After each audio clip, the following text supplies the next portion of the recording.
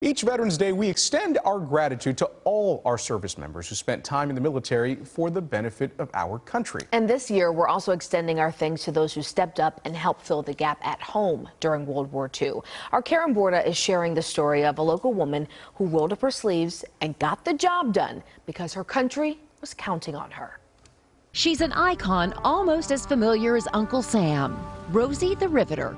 A symbol of strength and will, she's the housewife turned war hero who traded family chores for factory work to help our men on the front lines during World War II. When the war began, World War II, President Roosevelt was asking the girls to take the boys' places that had to go to service. 101-year-old Grace Brown of Mesquite was a real-life Rosie, contributing to the war effort on the home front. We had a meeting, and we had choices as what to do. Could have been a pilot on a transport planes, or other things that we could have done. Well, I chose a safer thing. I said, I'll be a machinist. The women were paid, and many received free housing. In Fort Worth, workers constructing B-24 Liberators for Consolidated lived in Liberator Village in buildings like this one on Wyatt Drive. Grace worked at the Consolidated plant, which is now Lockheed Martin. Here's a highly circulated photo of Grace during those years. Well, I was just doing my job, and the government came in and started taking pictures. I couldn't say, wait a minute, I've got to go put on some makeup, or I've got to put on a clean apron or anything like that.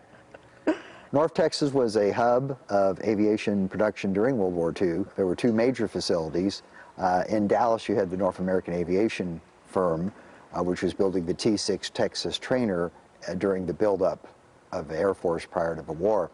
That plant later went on to produce P-51 Mustang fighters and B-24 Liberator bombers. The second plant was in Tarrant County over in Fort Worth, operated by the Consolidated Corporation, where they built the B-24 bomber. The B-24 Liberator is the most produced American aircraft of World War II at slightly more than 18,000 units. Roughly 20% of those were built in the Dallas-Fort Worth area.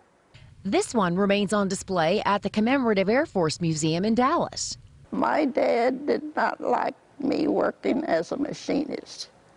He said, oh, they're only going to teach you to sweep the floor. But Grace was taught much more, skills she used long after the war.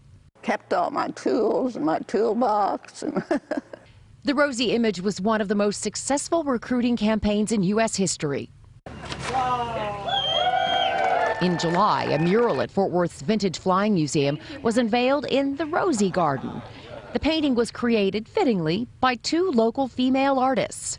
Grace Brown was in attendance. You just felt like it was your duty. All told, roughly about a third of the workers, and would vary from plant to plant, would be female. That's a pretty substantial contribution.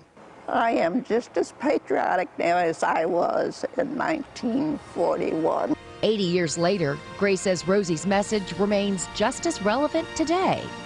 We can do it. Karen Borta, CBS News, Texas. And we are thankful for Ms. Grace for doing it. Dallas resident John Luckadoo was a bomber pilot in World War II, and is now working to persuade Congress to nationally recognize our home front heroes with a special day of honor for themselves. Yeah, that'd be great. I would love to see that. Oh, me too.